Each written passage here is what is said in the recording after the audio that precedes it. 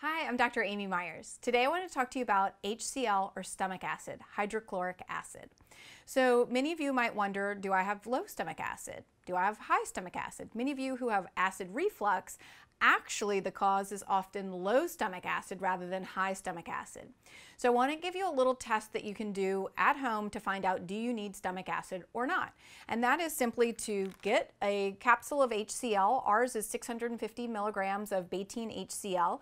And what we recommend is prior to your meal, typically a high protein meal, you would take one pill of HCL with some water, begin eating your meal.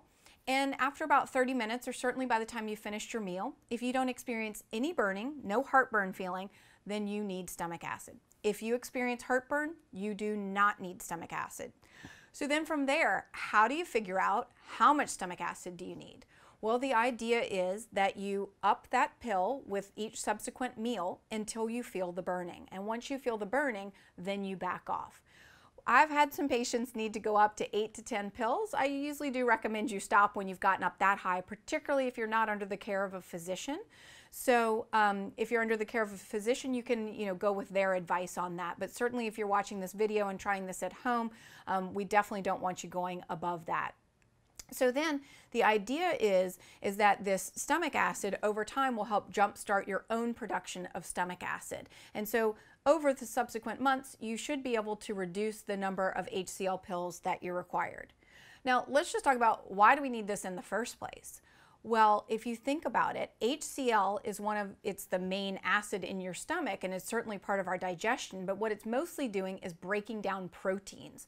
So what it does is it breaks down these big proteins into what are called the building blocks, or individualized amino acids. Those amino acids then go in and make our muscles, our neurotransmitters, the things that keep our moods even and level. They make our hair and our nails. They make our immune system. So I see people day in and day out coming into my practice. They're already following a paleo lifestyle. They're eating these high protein diets, and I test them and their amino acids are in the toilet. And so it's like, how could that be? Well, it's not you are what you eat, it's you are what you digest and absorb.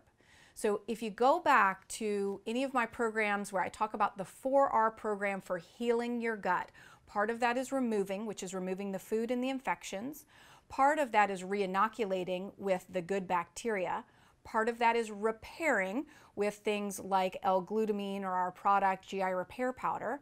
And then part of it is restoring what is missing. So for a lot of people, what is missing is both digestive enzymes, but also stomach acid. So again, I just recommend, for those of you who are curious, maybe having any issues with your digestion, thinking your food's sort of sitting there, you're not digesting it properly. Certainly if you have candida overgrowth, small bowel bacterial overgrowth, there is the potential that the reasons you have those infections in part are because you have low stomach acid.